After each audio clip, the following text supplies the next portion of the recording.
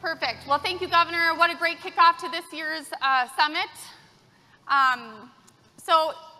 Feel free to stretch just a little bit, grab some coffee, but our next speaker, you're going to want to be in your seat. He is our first guest this morning, following the governor's keynote, and he comes to us with 38 years in the military. From his advisory role to the President, Secretary of Defense, the National Security Council, and the Department of Defense, and his expansive credentials, General Craig McKinley continues to be a strong leader even after retirement. The four-star general was a member of the Social, Emotional, and Academic Development Commission that provided a report titled From a Nation at Risk to a Nation at Hope. We are grateful that he flew all the way from Florida to share his story and teach us more about what we all need to know to be a champion for kids. Helping us understand the what, getting to the basics and the skills for life and learning, is four-star General Craig McKinley. Please give him a warm North Dakota welcome.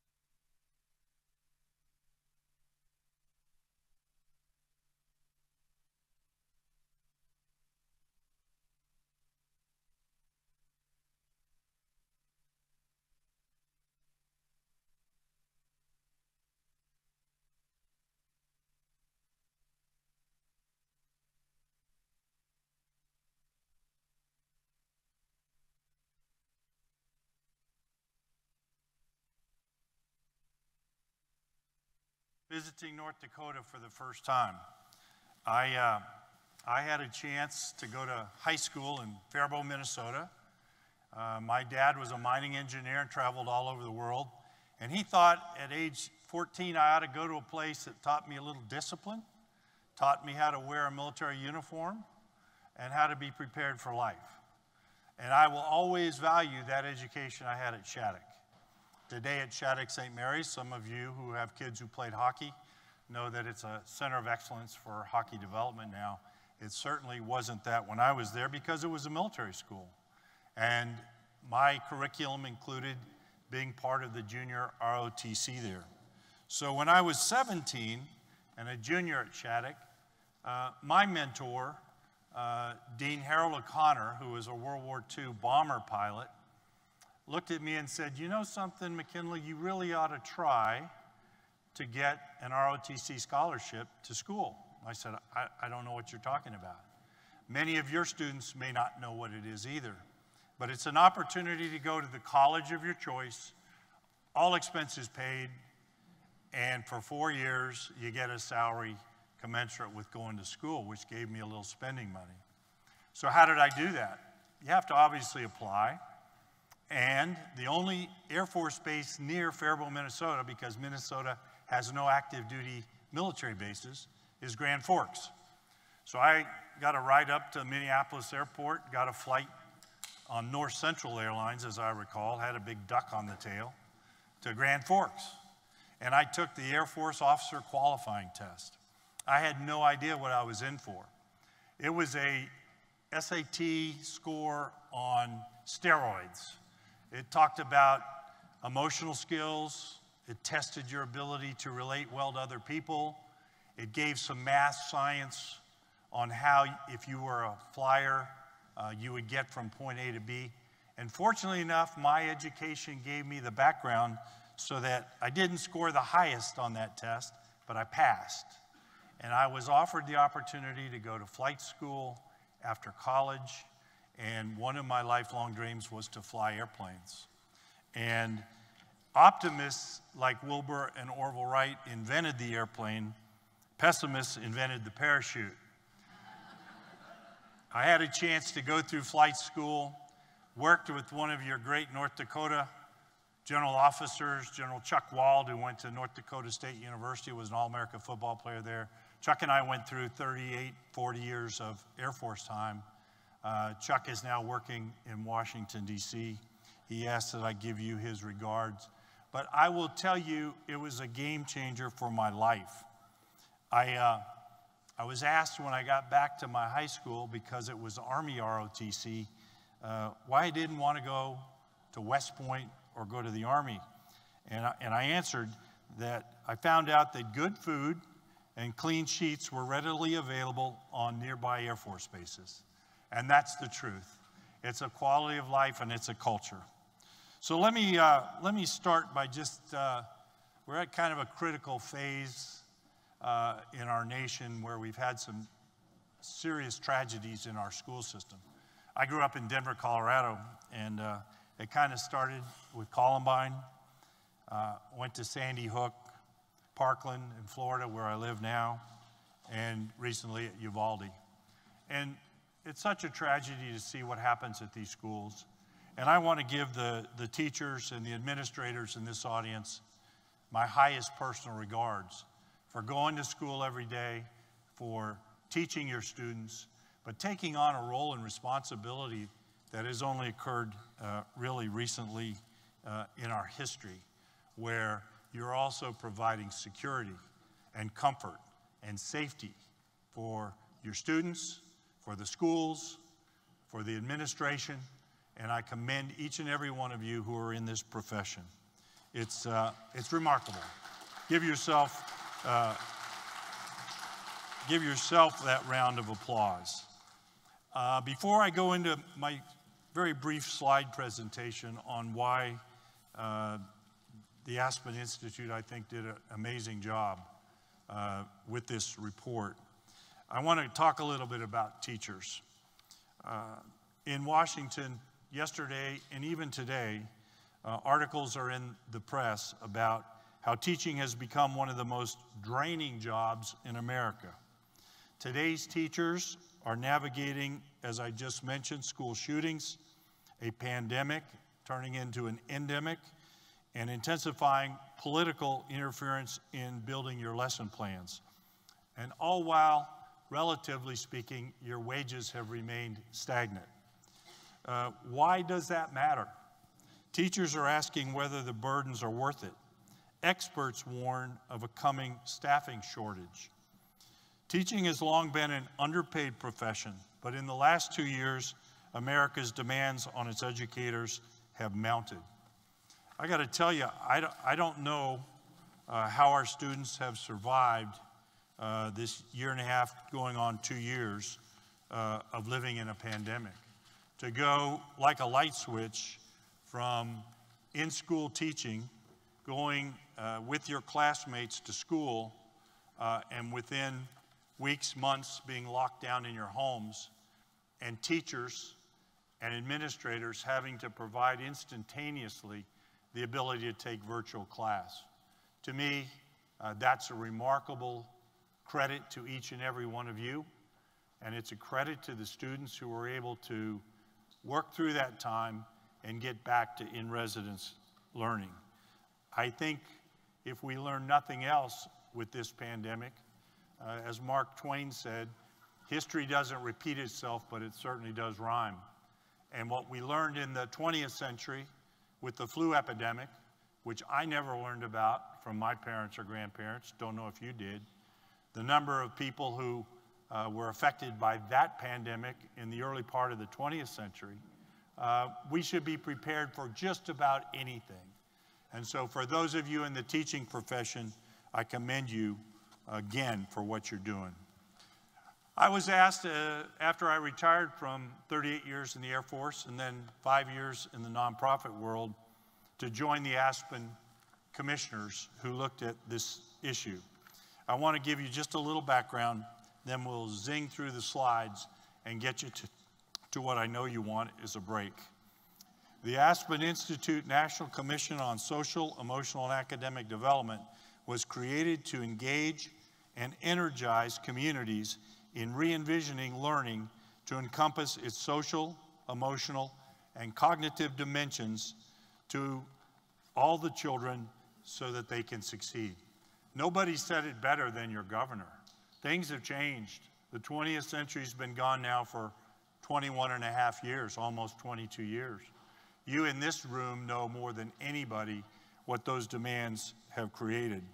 So the Aspen Institute, a nonprofit in Washington, which looks at a number of issues in their history, was commissioned to do this. We had 23 great commissioners from a wide variety of backgrounds, mostly educators, so you can understand that they were foremost. We had politicians who understand what legislation can do to help you all in your profession. And I was the one military outlier. And why did they want me to participate? As the governor said, commander-in-chief of his National Guard, the military has a high demand for new, younger people who don't necessarily want to come serve for a career, but who want to learn a profession.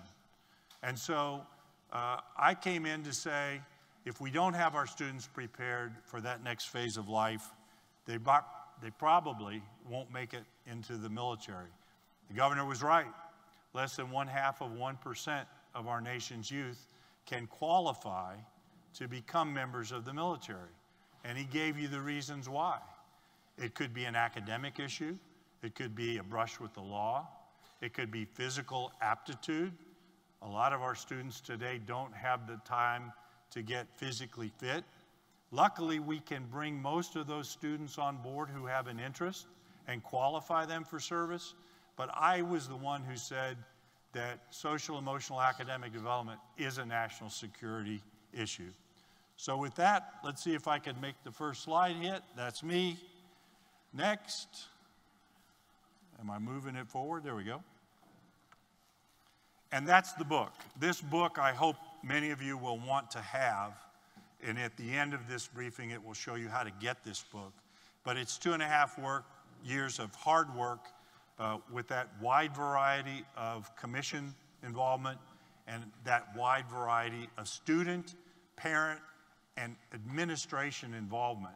And so I think you'll enjoy getting a copy of that, and it will be available for you. This is our main quote that we started our endeavor with. I think the pivot point is now. I think that we're in this moment for a brief period, and we'll either get through it and we'll be able to take this nation to higher regards in terms of a world environment. That's who we are. That was the coalition that we put together, that the Aspen Institute did. Our mission and outcomes, we always need that to get fundamentally started. I should have a video that will queue up. I don't know if it's ready. There was a belief that you could just go. Go ahead with the video. That was a pretty good jump, wasn't it? There was a belief that you could just go direct to the academics. That we now know that's not true. We're learning a lot about the science of learning, and we're understanding that learning is social and emotional, and learning is also interactive. We can make learning happen because we know so much more about how it happens. The science is overwhelming. Social and emotional learning is a booster rocket to all the things we already measure in our educational system. Achievement, graduation rate, post-secondary enrollment, attainment, attachment to the workplace, civic engagement. We do big longitudinal studies which have shown children's functioning is tied to a set of key life outcomes 20 to 30 years later. They're not just academic outcomes, they're life outcomes. As I started to spend more time with other business leaders, what I learned is that it wasn't just Accenture and it wasn't just consulting or technology companies.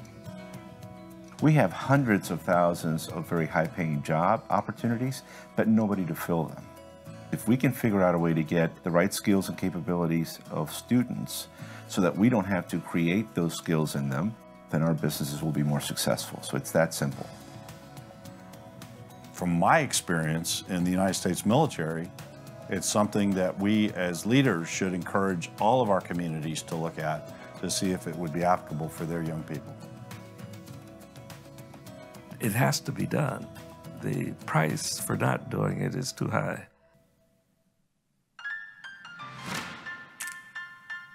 I want school to be the place that's the most exciting place in America to be for kids and for adults alike.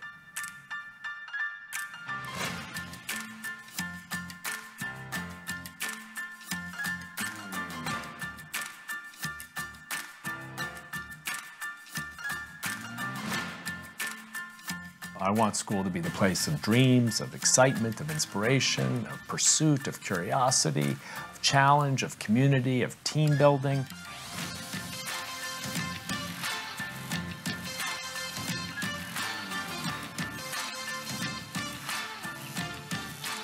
We've got the moment. We now have to capitalize upon it.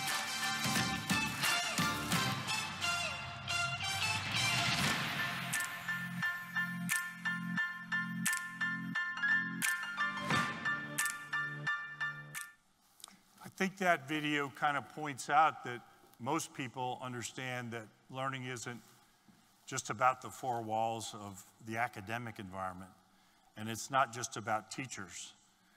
It's all about everyone around them, from the school bus driver, but it's inclusive of your families, obviously the schools and your educators, and out-of-school time providers in the community. Boys clubs, girls clubs, 4-H. Governor did a great job of that. We basically agree on the skills necessary for learning to happen, but we often use different language. As the governor said, in North Dakota, there are great academic institutions, but there are many more that can take advantage of some of these core competencies. Some are academic, some are interpersonally, that are necessary for readiness across college, career, military, and life, and particularly civic life. I think what I learned as a commissioner is it takes the entire village. It takes the entire state of North Dakota. It takes Dickinson. It takes Bismarck. It takes Fargo, every small community around. The demand for focus on a broad set of skills, often called social and emotional skills, is astronomical, from school leaders, classroom teachers, and employers. As I said, I started out in high school in a junior ROTC program. Not sure whether Dickinson has that or not, but many of your high schools do. Some children are not availed of that opportunity, which gives them a taste of what service before self is all about. But it's important that if you don't have that, that you in the academic world can give those young people the opportunity to see what life in those careers has presented. One thing as chief of the National Guard Bureau that I learned is not all students who are availed these types of academic and social and emotional trainings do fall off by the wayside. We have a program called the National Guard Youth Challenge. These skills that we teach young people here at Dickinson Middle School sometimes have to be relearned or learned for the first time by young men and women who didn't have that chance, who got in trouble with the law, who might have fallen off the basic skill set that some of your students have. So I was proud to watch North Dakota, South Dakota, Minnesota collaborate in the Youth Challenge program and help those who did fall by the wayside, because we can't leave any student behind. One of the first points of consensus on the commission was that we're not exclusively talking about schools. Rather, we need to acknowledge the pre-K through 12 education ecosystem that includes all the people, all the places, all the systems engaged in education. And ideally, this ecosystem puts students and their families in the center, surrounds them with people and institutions who contribute to their growth, and development, including schools, after school, libraries, employers, and other community institutions are part of this. But this ecosystem also acknowledges the role that policymakers, influencers, and implementers have on the people and institutions educating our children. I think what I'm going to show you, and not read the slides because these are going to be available to you and you don't need to take notes if you don't want, shows you some of the things about what the science of learning has offered us. These are not obviously my words.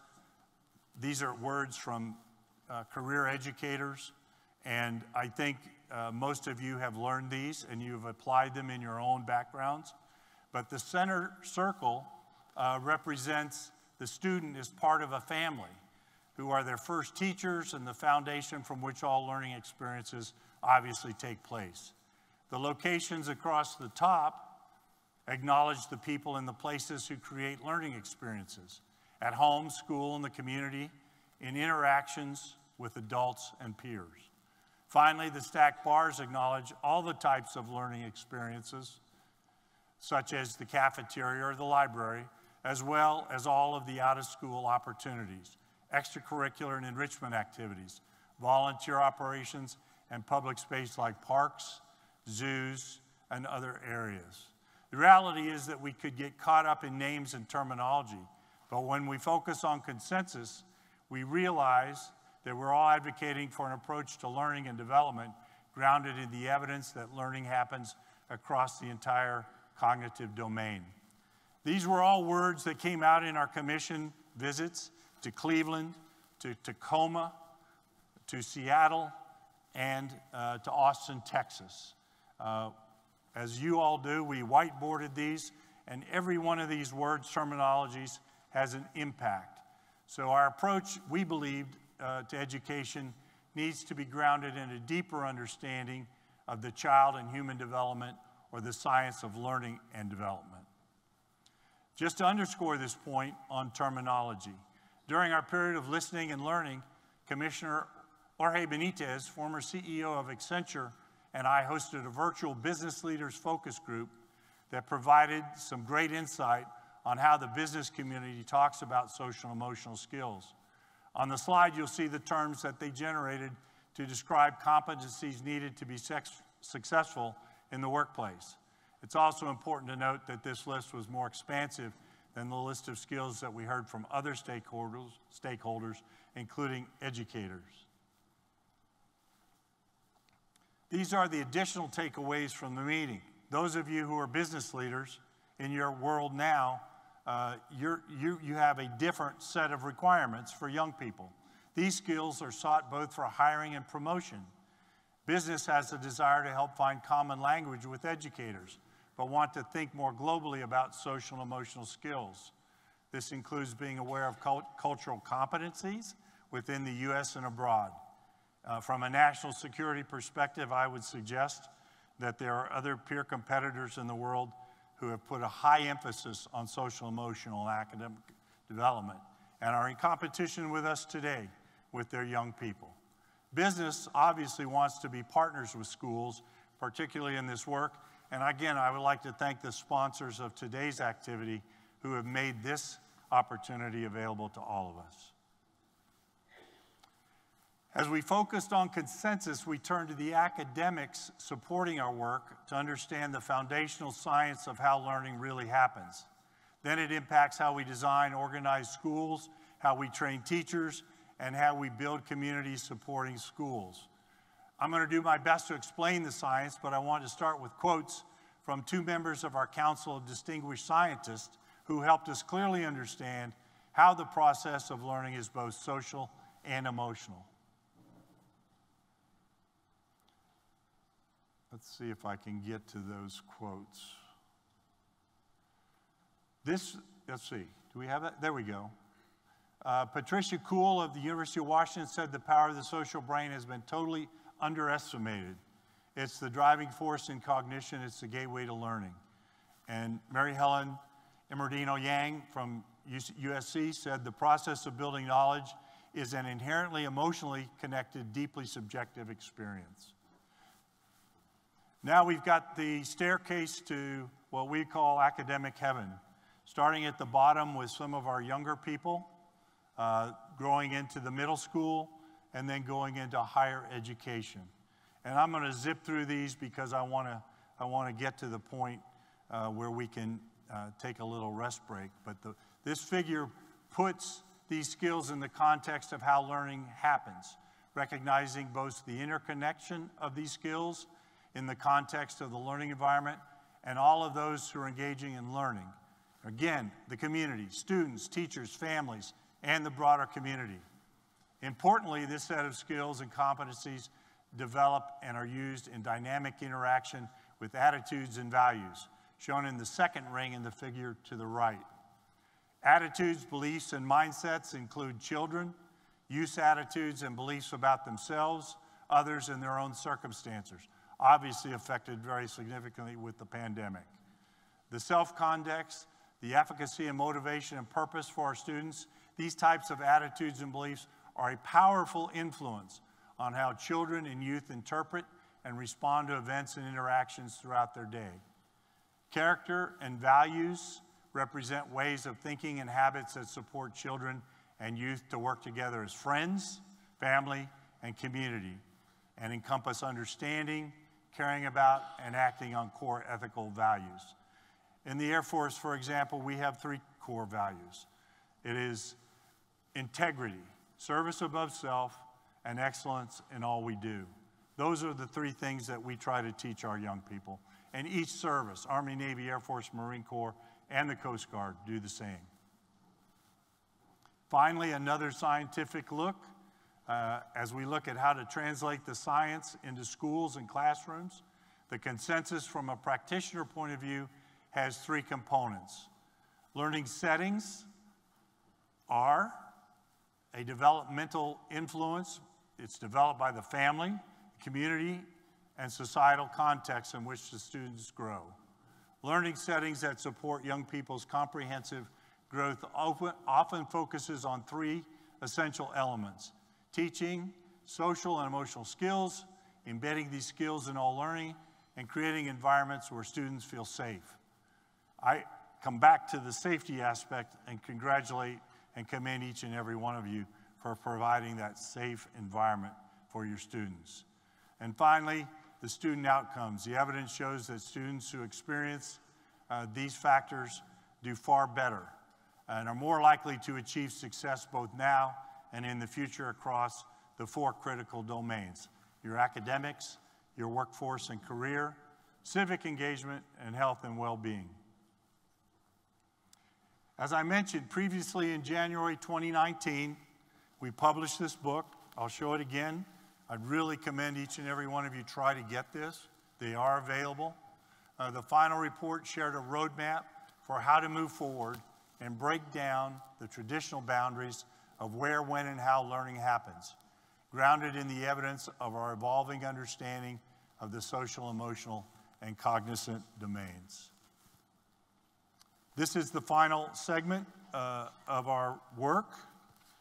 It seems like a long time ago that we actually did this work, but I think it's more relevant today than it could have been even in 2019. Again, I'll come back to the many challenges that our students, teachers, academicians, and all the people who are associated with what you do. And finally, it was a long meeting at the end to say that we are a nation at hope. We're at hope because of the great job you and your teams do across our nation. We wanted to baseline it so that every community, every state, every commonwealth in this country has this basic understanding that I saw your governor convey very meaningfully today in his words. And having the 6th Education Summit that you are in, many of you, how many have been to all 6? It's wonderful that you have this in North Dakota. I participated in this seminar in Idaho, as I said earlier, and Governor Butch Otter, who's been replaced, was great, and he lifted up the community that you all serve in. I want to kind of close with something I saw the other day. and it kind of talks about where we are mentally today. In the news cycle, I'm aware of the somber news that we all carry. The environment, the war in Ukraine, systemic abuses of senseless and preventable deaths, of the pandemic now turned to an endemic. In all the governments of your life, and I think that's a great phrase, the government of your kitchen table, your friendship group, your workplace or place of worship, your city, county, state, or country, may we all amplify and demand language that will serve life and not fail it. It's been a privilege to be with you. Maria Nessett and my team in Washington at the Aspen Institute, led by Jennifer Lerner, gave me this opportunity. I jumped at it. I commend each and every one of you for what you do. We will be having a group panel later in the day, so if you'll save your questions for me and make them as easy as possible and talk about that brilliant fall that I executed off the side, I will be glad to answer them then. Thank you. God bless you. Thank you all for what you do.